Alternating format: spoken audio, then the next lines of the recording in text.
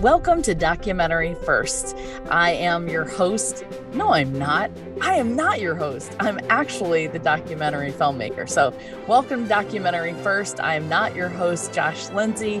I'm the documentary filmmaker, Christian Taylor, and I am joined with some very special guests, Jason Hoban. How you doing, Jason? Welcome. Thanks for being here. Doing great. Thanks for having me. Yeah, and we also got Mr. Jeff Kurtenacker in the house. Hello. How you doing? I'm doing well.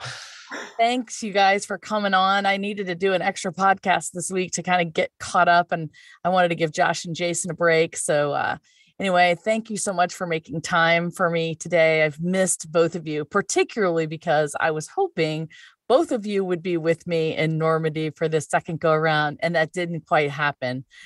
So we're going to talk a little bit about what's going on with you guys, why you couldn't come, and then we'll dive into today's topic, which has to do with sort of some sound things. And Jason has been producing the podcast, so he's been listening to all of the things, and I think has a bunch of questions, and Jeff maybe as well. So we'll start with there. So what's been going on with you, Jason Hoban? Yeah. Well, hold on. I want to say this first. Christian, I feel like you always are surprising me with somebody because I didn't know Jeff was going to be here today. So he hops on. I'm still cheesing from seeing him. So I'm super excited that I get to see Christian and Jeff. But so I didn't make it out to Normandy this time, and it broke my heart. I really wanted to go. But before you left, you said, hey, Danny and Flo are going to be in town. Please come over, have dinner with us. And I was like, absolutely. So I wrote down in my calendar, Danny and Flo are going to be there. Time passes. I kind of forget that the fine details, like putting Danny's going to be there. So I go over to Christian's house. Well, just before I go over to Christian's house, she's like, hey, Flo Plana is working on a few things. And can you help us with some voiceover? And I said, absolutely. I love Flo. I love everything he does. So of course. So we're working on that. We're talking about maybe recording at your house. So then in my head, I'm thinking I'm coming over to your house to see you and Flo Plana. Like, I think we're going to, so my wife and I, we drive out to Christian's house. She opens the door and there's Danny, there's Flo Boucherie. And I'm so shocked and stunned that I just was like, you're here, and I was at a loss of words, and so I kind of feel like I got to relive that feeling again, having Jeff hop on here and being like, oh, what? Yeah, you thought it was just going to be you and me, but hey, I brought the big guns. We got Jeff. Everybody had that reaction when I walked in the room. That would be amazing. Yes, but other than that, everything's great. Just working, enjoying the beautiful weather, getting outside, loving summer. So, and you had started a new job, which is why it didn't end up getting to go with us. You want to talk about that? Yeah, I took on a position with Animated Storyboards. They're a company that does animatics. They have engineers in London and New York, and so I'm their Chicago guy, which is pretty awesome. I love doing animations. It's so much fun. Getting to like work in a hyper realistic world all day is just, it's so much fun. And so I've been having a blast, and I'm running Bounce Studios as well. So between the two, it's just keeping busy and then getting out in the sun every chance I get. So it's kind of feeling like time's flying by, but yeah, everything's fun and great. Good. I'm happy for you. That's great. Exciting. I didn't know about the animatic job, so congratulations. Yeah, thanks. And how are things for you, Jeff? This is a good segue, right? Yeah, absolutely. Well, you can probably hear my voice. I'm getting over being sick. I had COVID. My kids got COVID, and then they were nice enough to share it with me. Fortunately, my wife, she had it last year, but she so far has stayed healthy, which is good. So I'm on the tail end of that, which just feels like there's a bunch of junk happening in my head. But things are good. So, I also wanted to go to Normandy this time around, but we had just moved out of California into Arizona. And that was it was a big undertaking and obviously expensive, all those things to put a down payment on a home. And so we bought a new home out here. And so it was just a lot of transition in our life and a lot of money that flew out the window, all for good things. But it just was hard to make the trip a reality at that time. So it was just sort of circumstances that kind of kept me from getting out there. Yeah. Well, we missed you, but we understand for sure. And there will be more trips, the Lord willing, and hopefully we'll be able to have you guys with us next time. Yeah, I'd love that. Of course. So have you been able to listen to any of the podcasts, Jeff? I know Jason is forced to every week. Yeah. My wife keeps up way more than I do. My free time is pretty limited these days, but she will tell me things. But I have been able to listen to the past few. So I've kind of been caught up. I know on at least the last two, and then sporadically kind of off and on before then. Well, good. So just why don't you guys think about any questions that you have or thoughts that you have as you've been listening through. Jason is our weekly editor. He listens through each one. He mixes the sound to make sure that it's okay for everybody's ears and helps us, put it back together with the video. And so, Jason, we're so thankful that you continue to do that in a volunteer capacity for us every week. It really means a lot. Hey, I'm happy to do it. And you get to keep up with what's going on. So tell me what your thoughts are as you've been listening along on this new journey. Yeah. Okay. So yeah, it's fun because I always tell Christian, like, whenever I see her, she's always got a million questions for me. And I'm like, I listen to you every week. So I'm pretty up to speed with what's going on. But it's great to be in the loop because from the get-go, I've loved this project. And so it's great to just always be a part of it and know how things are going and where it's going. So I love doing it. Happy to do it. Not being there, I was so bummed and I thought about so much because there's quite a bit that goes into location audio as far as just the logistics of maintaining the equipment, getting it to each place, getting things set up, and, being ready for what environmental conditions that are going to be thrown at you. So I was really curious and I wanted to ask you about how did you handle the translation system this time? Yeah, that's a great question. The whole sound situation was interesting and challenging because you didn't go. And so we had to think outside the box. It was the most difficult piece that we had to solve. And it was really up to the last minute trying to find out who was going to take your place and try to fill your shoes. Taylor Banowski, who is now Taylor Gilchrist, she and Chad were married on June 25th. Congratulations to them. She's just incredibly resourceful and she's just like a hound dog. She will track people down, and she and Chad had some contacts in France and they would go from one contact to another contact trying to find someone that could help us with sound.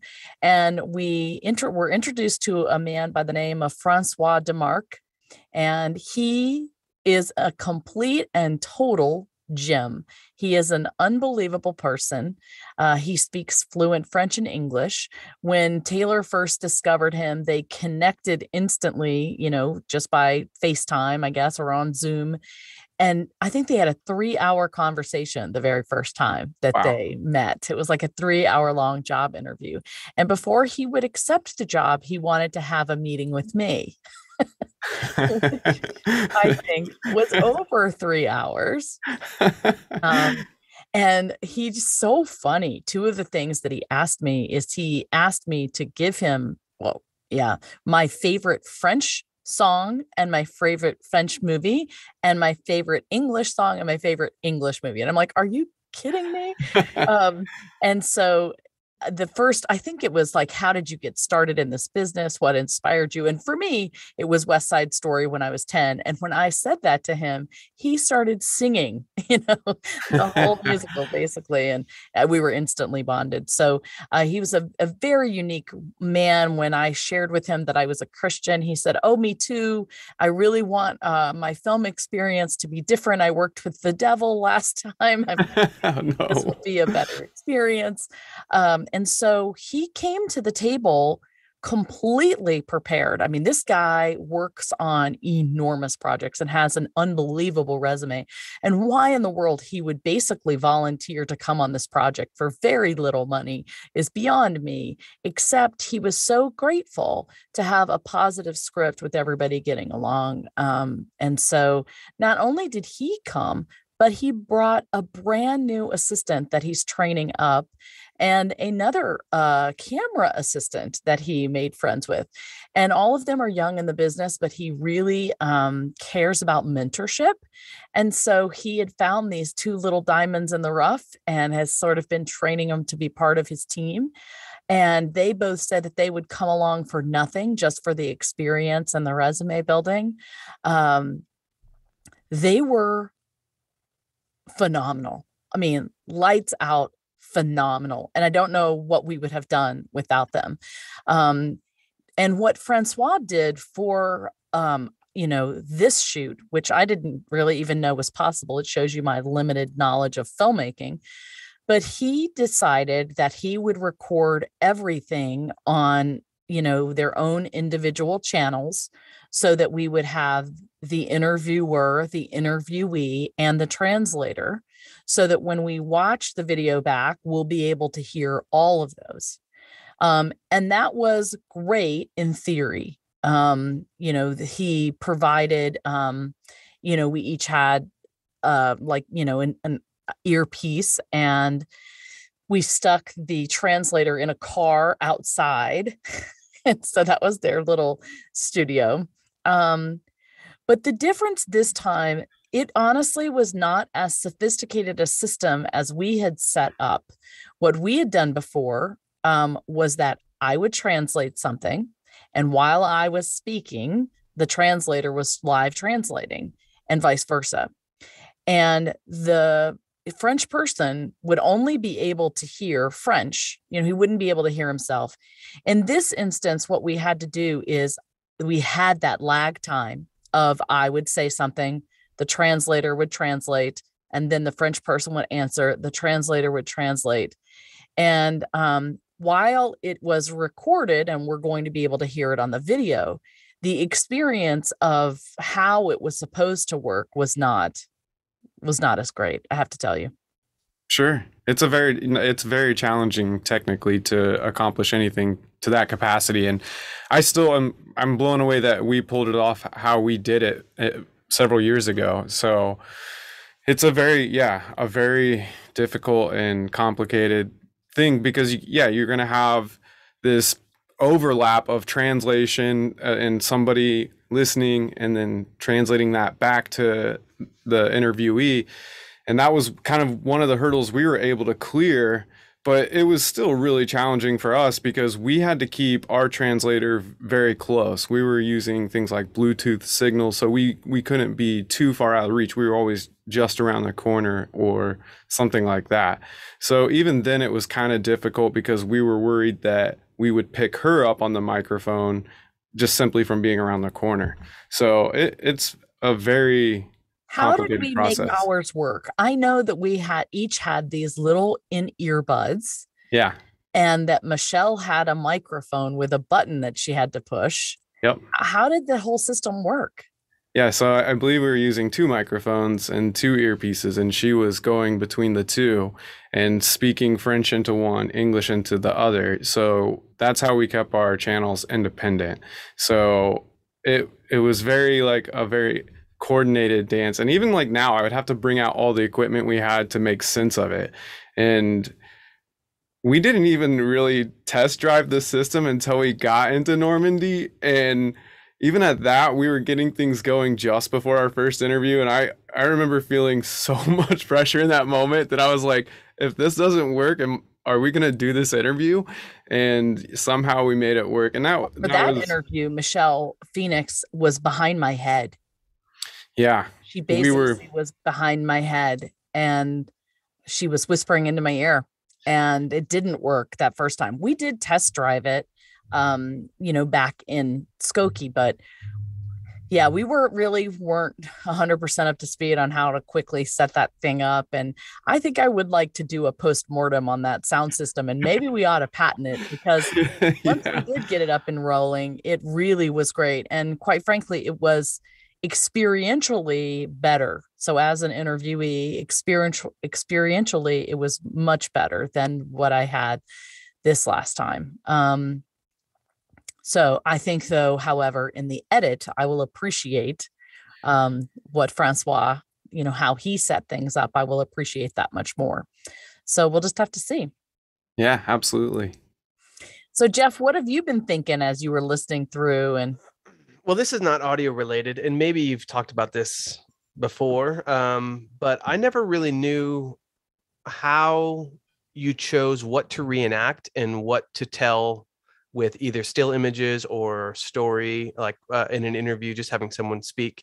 So how do you choose, whether it was this last visit or on The Girl Who Wore Freedom, how do you choose what to put the time and energy and resources into making a reenactment and versus not?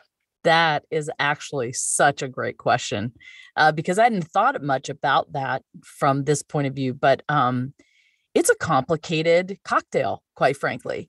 In the very first, in The Girl Who Wore Freedom, we chose to only reenact survivor memories, and because we couldn't find any archival memory for that. So nobody has archival footage of Danny standing at her door while soldiers are walking by giving her gum and candy and chocolate, sadly. There's nobody who has video footage of her father moving a dead German out from under the tank of an American and being saluted. There's no footage of that. So in that instance, we knew we needed to recreate Danny's memories and Jean-Marie's memories. So that drove that.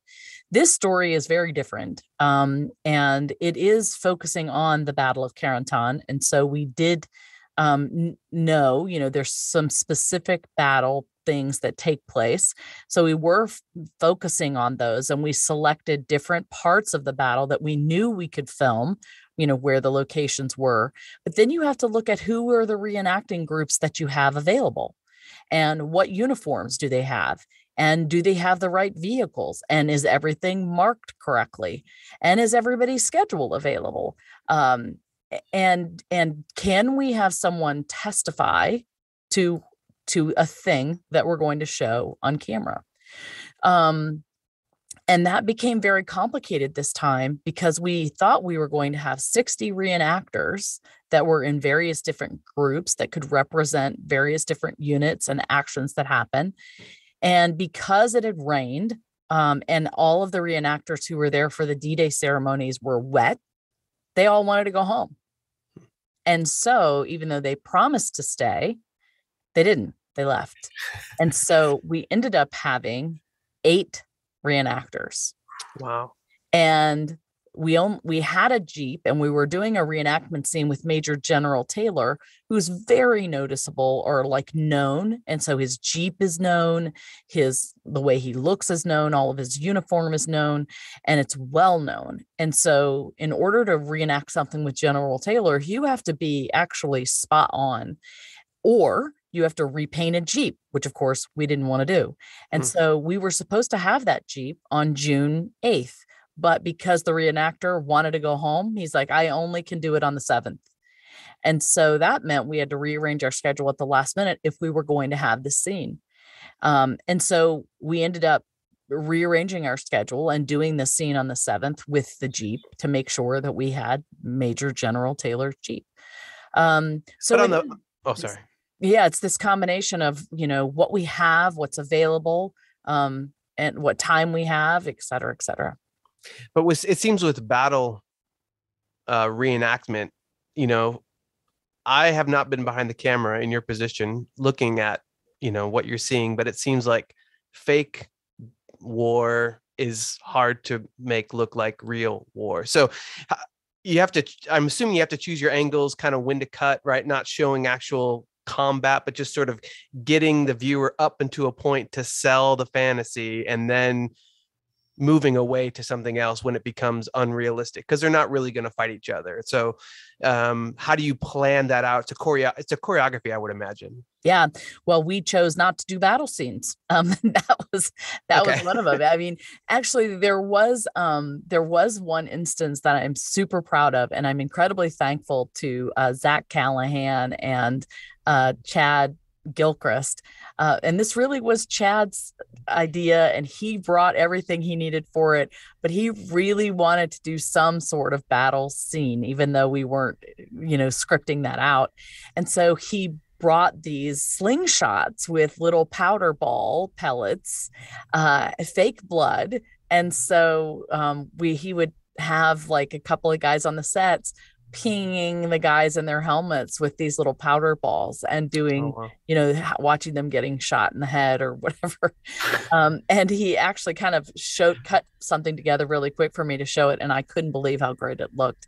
But that was really an exception, and I have to give Chad credit for that. The other ones, the first scene that we reenacted in this one was Major General Taylor getting the orders to take Carentan and passing them on. The next scene that we did Hell's Corner. There's a big battle at Hell's Corner, but at that battle, you have, you have lots going on, but at one point, the Germans surrender to the Americans. And so we filmed that kind of surrender scene. And then we filmed a scene where all of the different American 101st units come and meet together at the town hall and they share a drink of Calvados. We did that one as well. So we tried to strategically pick the things that we could reenact that looked legitimate and that fit our story. That makes sense. Yeah. All right. Next question. Well, I'm thinking about reenactments. I was like, I'll reenact Calvados anytime. I bet that wasn't hard to get a bunch of people to jump in on. Yeah, for those of you who don't know what Calvados is, it is the Normandy version of whiskey. So Calvados is made from apples. Normandy is a huge apple region, and so Calvados is what everybody got drunk on back in the day in the 40s because the French people were passing it out like water. So the GIs love that. I've been listening to, and we've talked offline as well over the years of just the struggles of fundraising and things like that, right? And you've been very transparent with the ups and downs of all of that. Has there been a thought? I don't know that the struggle of fundraising is unique to documentary film, but have you thought about doing some like other films that are not documentary, doing a more narrative driven film? It's interesting that you should ask that. Today, I got an email from Joe Amaday of Virgil Films, and he's been the one trying to find funding for us to do The Brave Dutch. But today I got the final nail in the coffin. It was like, nobody has been willing to give us upfront money to make this. And so we're taking it out of our pitch documents, to networks, which was super sad. And one of the suggestions is to do it as a narrative film. He basically said that no one really was interested in, what we had to offer as far as that documentary series goes. And I want to tell this story. I want to make this Brave Dutch story more than anything. So the question is how? Because if I raise the money, let's say I do somehow out of some miracle, we still have to find a buyer for it. It would be silly to make it at all if no one's going to buy it or if we can't find an outlet for it. So, I've been doing so much reading on what's happening in the film industry right now. And it's so volatile, like it's changing all the time. And it has a lot to do with, what's happening on the consumer end for sure, how people are watching content, what they're willing to pay for. Age ranges are changing. So, the younger kids who've watched YouTube with ads forever, they don't care anymore about sitting through something with ads. And so that's why Netflix is now saying, yeah, we're going to go to some ad-based, programming. And it just kind of then changes everything on down the line. So it's very difficult to figure out the landscape and what people are willing to buy. I'm reticent to do narrative work because I've never done it before. And there's a huge learning curve where that is concerned. And so I really would need to partner with, people that understand narrative work in order to pull the Brave Dutch off as a narrative. Yeah. So, I've thought about it honestly, because Chad and Zach Callahan, they were talking to me about, we really think that this would be, and Bill and I've always said the Brave Dutch would be an incredible narrative film. It's just a matter of how do we get that done, and do we want to do that? We'll see. Interesting. What, just not to derail the entire No, discussion on this one point, but in your mind, in my non-filmmaker brain, making a movie is making a movie. So what are the challenges from making a documentary to making more of a script-based narrative film? Yeah. Well, so first of all, I'm going to say I don't know all of them, because I really only know how to do documentaries. But what I do know is it starts with the script. Whatever you do starts with the script. And so you have to have a really good, strong script to begin with. And that means relying a ton on your writer. And so the large bulk of the narrative film begins there in that writing work. And then from there, you've got to get the funding based on the script. Maybe you make a little trailer, but the budget would be astronomical if we're going to do The Brave Dutch as a narrative series. Numbers I can't even fathom. But it would mean coming up with this long script and mapping out this big series. And then it would mean with each episode having to storyboard, meaning draw out exactly what we would want each scene to look like. There's just lots more people involved in something like that. And there's lots of other departments. We would actually be doing war type things. You're not relying on any narration. You have to show everything. Yeah. And so but Jason would get to make cool bomb sound effects and everything. That'd be amazing. The post-production sounds like a lot more fun than the pre-production part. True that. Yeah, true that. And I would imagine you would, if you get a name attached to it, right? Someone shows interest, an actor or something like that. All of a sudden, Netflix and people are like, "Oh, he's going to be in it, or she's going to be in it." Well, then now we're interested. It's a game changer. But again, you don't get those people without a script. That's why it all starts with the script, and so much of it is on the writer and the director to come up with that, important piece. We could just write the narrative script and sell that. It's such a valuable piece of property. And so much has to go into that, because everything is determined by what the script says. Yeah. And then once you have a script, particularly with, let's say we go with Zach Callahan, and I'm a director. I certainly don't know that I could be the only director. We're nobodies.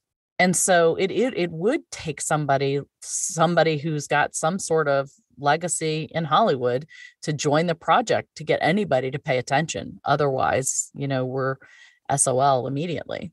So that would be the next part, trying to find somebody. What does SOL mean? You're so funny, Jeff Kurtenacker. For the kids listening at home, what does SOL mean, Christian? I'll put a beep in. Oh, if that's the case, then it means out of luck. I hope. And now I'm gonna put in just random unnecessary censors that's just gonna make Christian sound like a cursing pirate. Oh, you have such power in your hands, Jason. We'll see.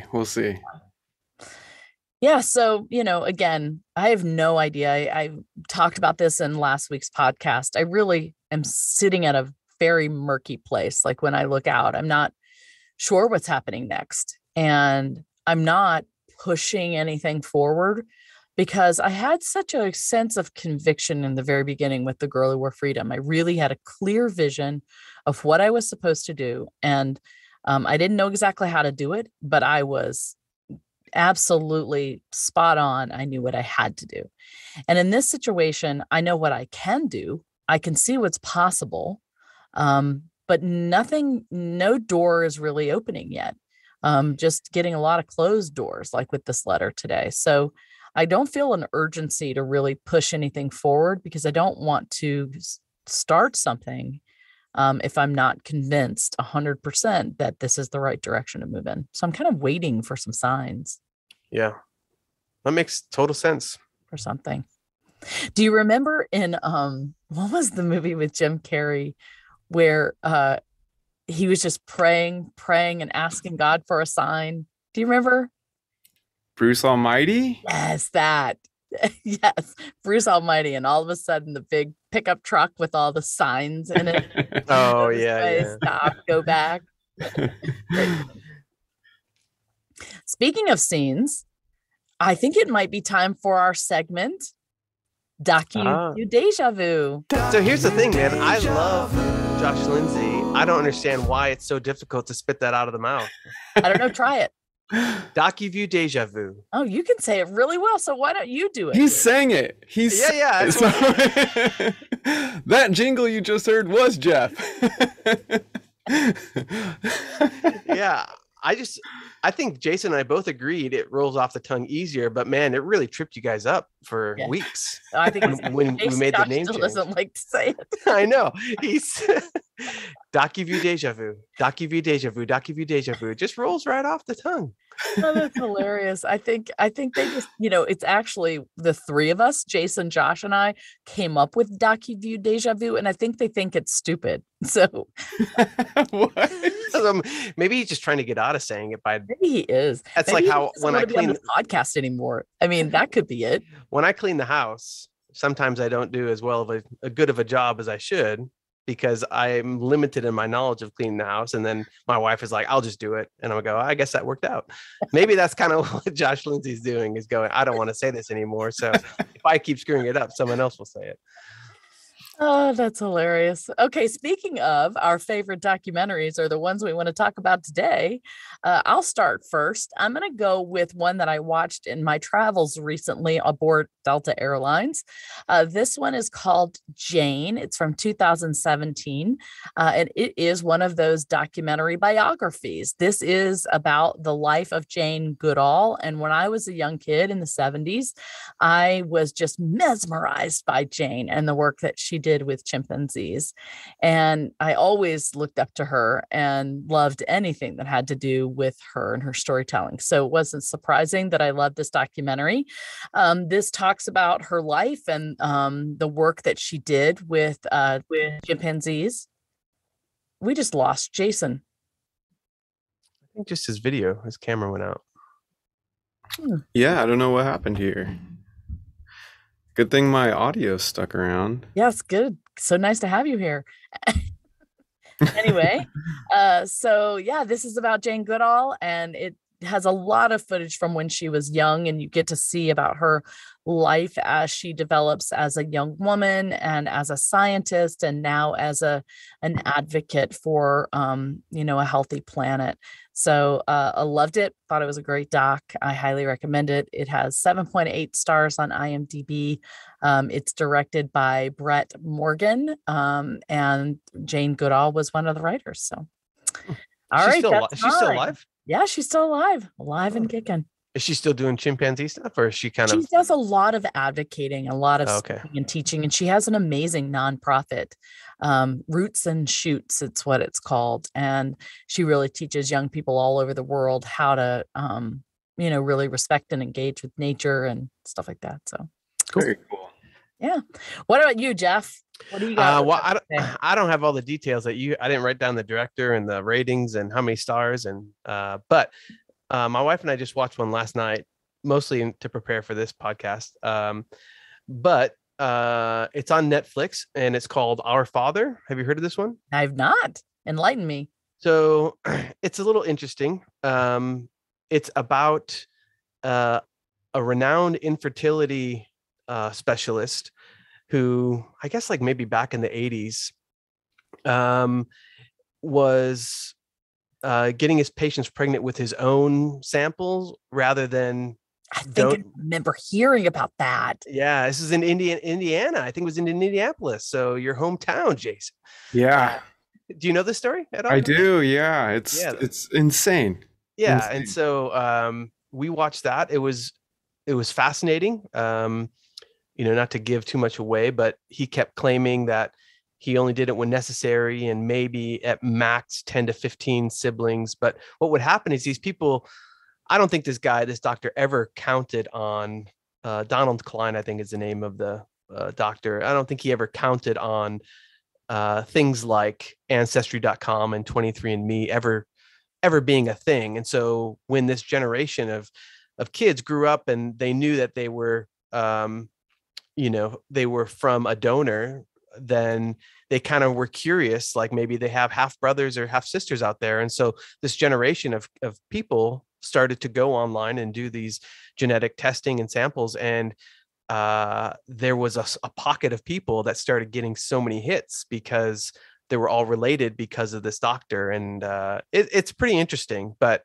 man, I won't spoil the whole number, but it's between 10 and 100. I mean, so there's a lot of people that he kind of quote unquote helped. And I just interesting and kind of, disturbing. So how what was his mindset about why he would want to do that? They try to uncover that a little bit, and they pull the curtain back just a little bit on a potential motive, because they could never really take him to court. It wasn't a crime. What he did, technically, they couldn't find any crime in what he did, like fraud maybe, but the prosecutors didn't really know what to charge him with. And so the only thing they did get him on was lying on some official forms. So there was like some obstruction to justice, things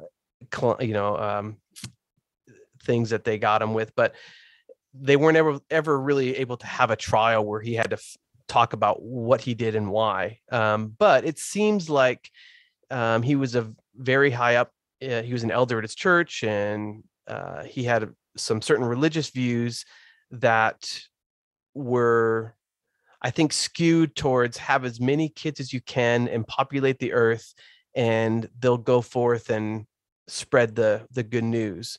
And so I think they talk about that mindset, but also coupled with this thing called quiverful, which is this, I don't know, are you familiar with that? Oh, yes, I am. Okay, so there's some hints of that too, which maybe has some racist connotations as well. Yeah. So the quiverful movement is what Jeff, whatever your name is, Jeff is talking about. Yeah, the quiverful Christian patriarchal movement. Yeah, and to have as many kids as possible, and I think it was a lot of bonus points if they were white. And so I don't know, it's interesting. So we don't really know what the motive was, but how many stars would you give it? I would give it like 3. I think the reason why I wouldn't give it more stars is because it didn't really come to a nice, not that you want all the answers, but I guess they laid out like, hey, this is kind of messed up, and here's what happened. And you get to meet a lot of the siblings, which is interesting, but it's not the film's fault that there wasn't this sort of justice or this sort of like, oh, here's why he did it. But it kind of left you wanting some resolution to that. And you don't ever really get that because it didn't happen. So, so if I would say from a storytelling standpoint, I felt like it could have maybe situated itself a little different, but still using all the same components. All right. Thank you for sharing. All right, Jason, what do you got? All right, so it's a docu-series, so there's several episodes on several different topics, but it's by Mariana van Zeller. She's a Portuguese journalist, award-winning journalist. She goes into, I don't even know how to describe these places or topics. It's like the global black market. So she explores where fentanyl's coming from, how it's being made. She covers things like scams, like all the scam calling letters and things like that. The one that blew me away, I mean, every single one of them is just amazing. She did one on counterfeit money. So she goes into these, like, she gets right there with the source, with gang members, murderers, drug dealers, and just kind of shows the world what's going on and what this looks like. And in each episode you watch, you just can't believe what you're seeing. You can't believe that she gets right to the source of everything. And she's absolutely amazing. You can catch it on Hulu. I think you can even stream it directly from National Geographic. That's where the series from. And what's it called? It's called Trafficked. Trafficked. Yeah. Here's my question, and I've been thinking about this actually myself. As documentary filmmakers, we hope that the work that we do makes a significant lasting change, not only in people's lives, not only in the one, person's life that's watching, but also on a grander scale, so the Girl Who Wore Freedom definitely want to open people's minds, challenge them to think about how they treat veterans, but also how they treat older people in general, or think about history, or are grateful. And I have hoped that there would be a big impact by showing this film. And I know there has been, as I've gone around and shown it in big groups, or seen people watch it on the plane, or heard people say that in Normandy. But really, when you think about it, the change that you see, or the things that maybe make people think, are very, very brief. It's not like it has any big, gigantic ripple effect to change the world. Now, you would think somebody like this filmmaker who's doing important work, if people saw what you see, in Trafficked, it would like blow the lid wide open on people that are making counterfeit money, or selling drugs, or, working in the black market. But I mean, I never even heard of it. Yeah. So why do you think, more people don't hear of it, or that work that she's done hasn't like blown the lid wide open on making counterfeit money? I would say maybe one theory is that there's just so much content available that it's, some of these kind of breakthrough stories maybe just haven't reached enough, or been seen by enough people. Just because of that, there's just a lot more available. I mean, think about just how many streaming services, and then it just keeps branching off to from there, episodes, series, movies. And so it's I think that's a big part of it, possibly. Yeah.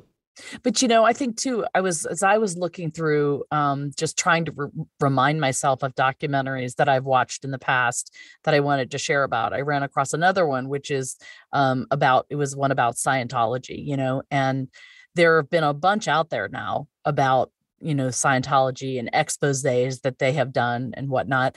And it's just unreal. Like, you cannot watch those and think that they're so true, and that it should be disbanded. The Scientology church should just be completely disbanded, and yet they continue to operate with church tax breaks. And I just don't understand it. Like I said, people have watched the documentary, certainly, like police people have heard the stories, and yet things don't make a difference. Why?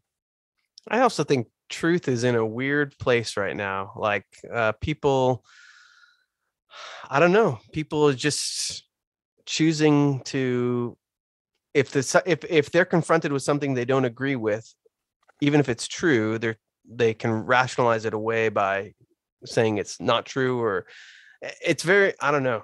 I think we're in an interesting time we live in where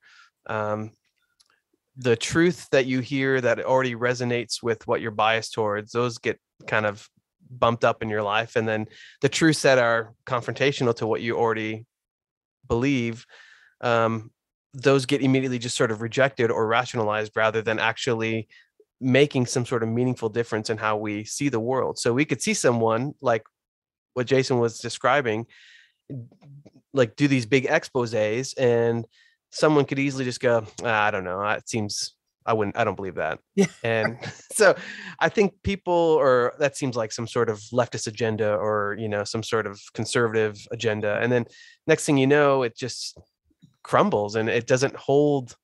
I think the journalistic integrity of trying to tell these stories doesn't hold the same weight that it did, 20 years ago. That's probably true. There's some justice in some of it, though. I will say, like in Trafficked, it's really interesting to see, because so the one thing that I took away from the scamming episode, where it's, a lot of these things are coming from like foreign countries, like in Jamaica. And so she's there in interviewing these people that are doing this for a living, and you can see that they are people just trying to make do with what they have where they are.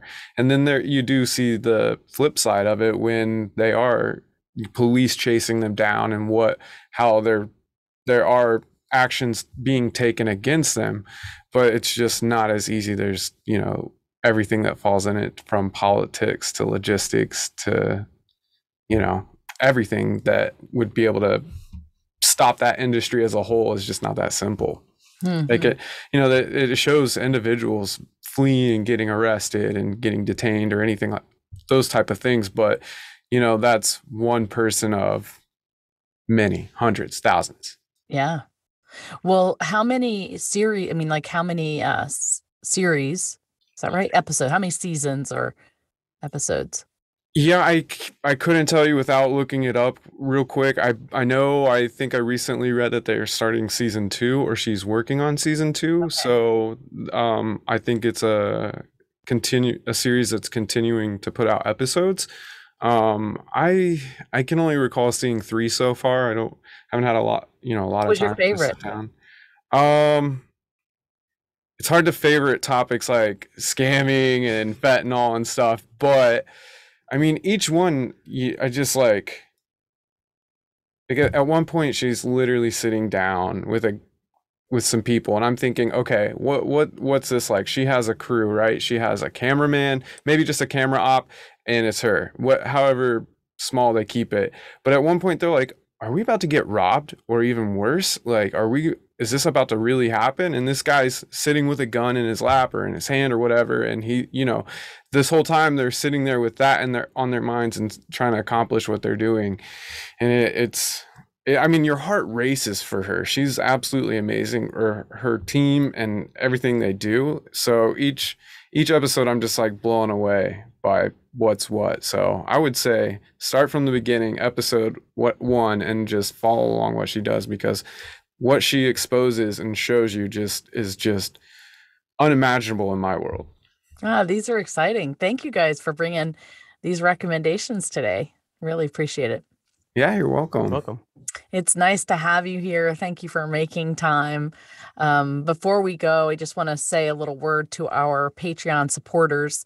Thank you so much for sticking with us. I really appreciate everything that you give us each month. I also wanted to let you know, now that I'm back, I will be popping into Patreon to say hello. And Mindy Cook, who's been helping me out on Patreon, is needing to step back and focus more on some of her paying work right now.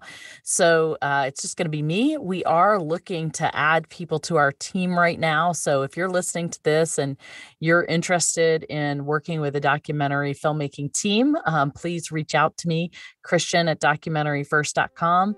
And if you think that you have nothing to offer, well, think again. I usually can take people that just have a willing spirit and are interested in things, figure out what they'd like to do and how they'd like to grow, and give them a shot. So definitely reach out if you're interested.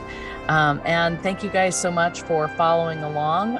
Thank you for listening to Documentary First, where we believe that everyone has a story to tell, and you can be the one to tell it. Bye, everybody.